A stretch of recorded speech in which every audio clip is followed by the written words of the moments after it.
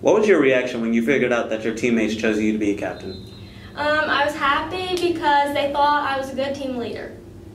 I was very excited because I've known the girls for a while, and I was hoping that I could make this year something special. I was excited, yet I was nervous because I had a lot of responsibility.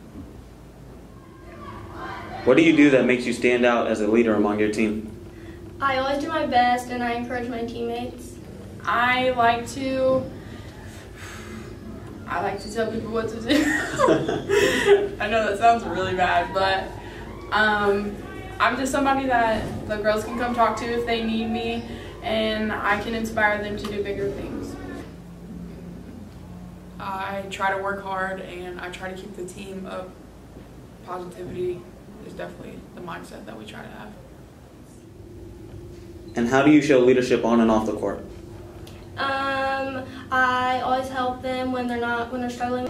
It shows me as a character. It shows that I do care about them and that I know that they can get stuff done. I work hard in my classes. I have A's and B's, and I try to keep our younger kids along with us. And what are your strengths and weaknesses as a team?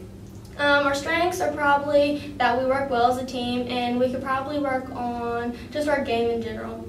Wow.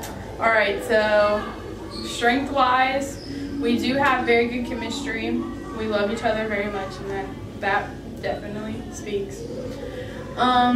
Weaknesses, we do argue sometimes. We do like to tell each other what to do. So that's a big weakness, but it is what it is. So, yep. All right, thank you so much. You're welcome. We have really good team chemistry. We have a lot of good talent, even though our record may not show it right now. But as long as we keep working hard, we'll get there.